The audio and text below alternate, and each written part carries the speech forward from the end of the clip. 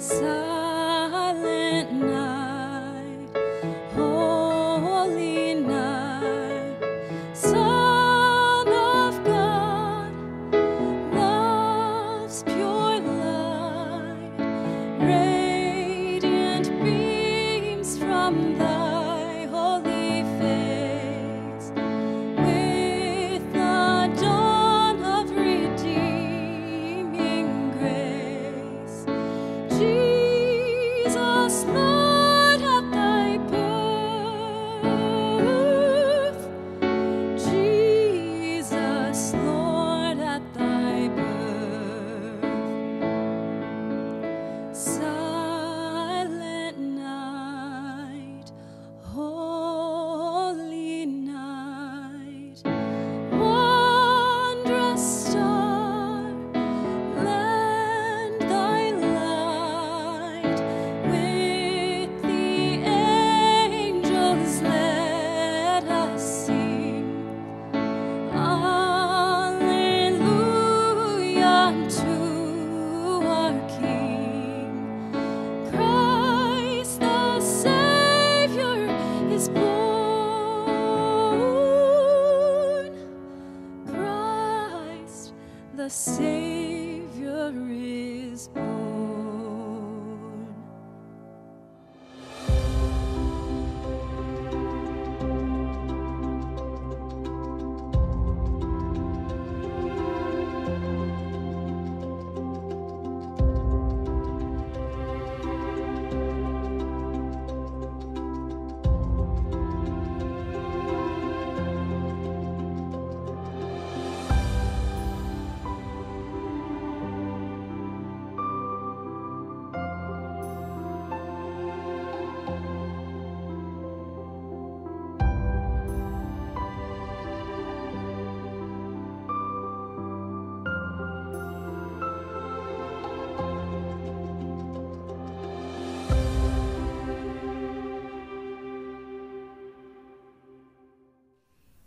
Good morning and Merry Christmas to you, my friends.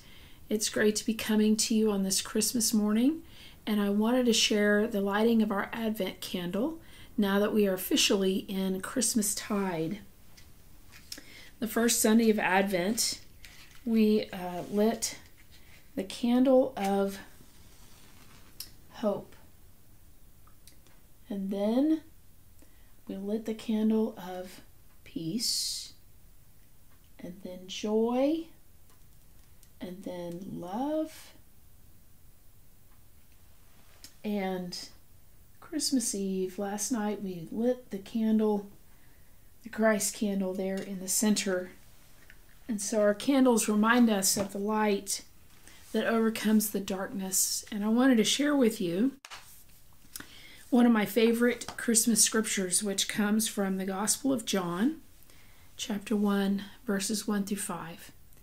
And I hope you'll give your attention today to the reading of God's Word. Let it wash over you this Christmas day.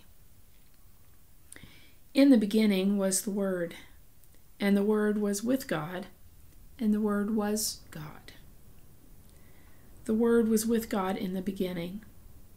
Everything came into being through the Word, and without the Word, nothing came into being.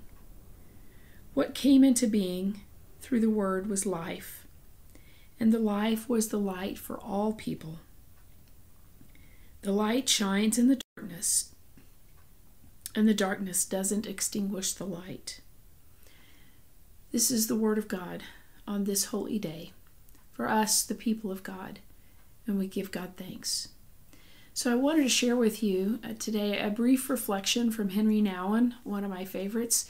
And he writes this about what it means to truly be able to celebrate Christmas. God came to us because he wanted to join us on the road, to listen to our story, and to help us realize that we are not walking in circles, but moving toward the house of peace and joy. This is the great mystery of Christmas that continues to give us comfort and consolation. We are not alone on our journey. The God of love who gave us life sent his only Son to be with us at all times and in all places, so that we never have to feel lost in our struggles, but always can trust that He walks with us. The challenge is to let God be who He wants to be. A part of us clings to our aloneness and does not allow God to touch us where we are most in pain. Often we hide from Him precisely those places in ourselves where we feel guilty, ashamed, confused, and lost. Thus, we do not give Him a chance to be with us where we feel most alone. So Christmas is the renewed invitation not to be afraid, and to let Him, whose love is greater than our own hearts and minds can comprehend, to be our companion. Friends, this celebration of Christmas is really that God would come again to be with us, to remind us that we are not alone, and actually to be one of us. And so that is our reason for celebrating this day.